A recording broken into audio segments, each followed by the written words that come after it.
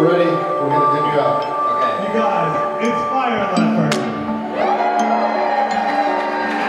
If you told me 10 years ago that there would be a 100-seat theater that I would go out of my way to do little shows at, Well, what y'all take me for, David Copperfield?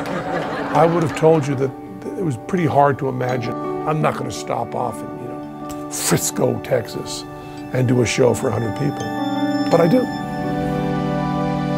I think you can't just put a theater in your house and expect it to change a culture. I think you have to care. And I think that's what Randy and Christy do. They care so much. When I first got to know Randy, I just knew him as the guy that was into magic, and then later I find out he is beyond the nice guy who likes magic. A lot of people know Randy Pitchford as the founder of Gearbox Software, but I know Randy as a man who is fighting to keep magic and the variety arts alive. He is a people person. He loves to bring joy to other people. It's as simple as that. Come in, you guys can come in closer. Get in right up against the bar. I'm going to tell the story of how the Peacock Theater got its name, and before I begin, I'm going to warn you. This is a ghost story.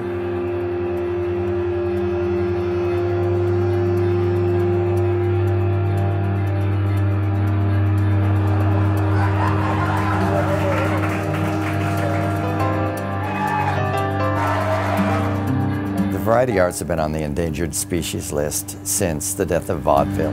TV, ate vaudeville alive. You could have an act and you could do it for years. There were so many circuits and theaters. You'd see magic, you'd see dancing, you'd see acrobatics, you'd see music. Things can go wrong. Variety arts just need to be done live. They could wither away and vanish forever. The work that Randy and Christy are doing here at the Peacock is just going to make variety arts explode. I have no idea why Randy and his wife chose to put this theater in. I can only say I'm so very happy they did. It's just such a joy to perform for people that want to be entertained. It's my favorite place on earth. It's a pure, passionate love for show business. It's in the bones of the house. It's in what they've built there. It's a place for weirdos and freaks to actually belong. It's a great place to work. And it's one of the few places to work again.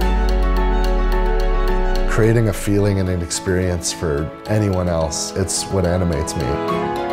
It's just a beautiful thing. I love that so much. If the variety arts become a bigger part of American culture, we will look back at the Peacock as being where that started.